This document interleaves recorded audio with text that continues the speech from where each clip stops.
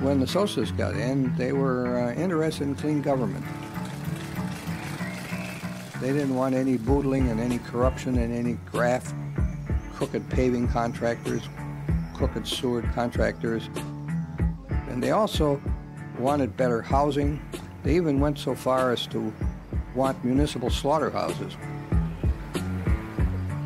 good hospitals, libraries, museums, general improvement of the working class, good educational systems, universities, and so on. They were much different than any other mayors who were simply in office to take whatever graft was available for them and their partners.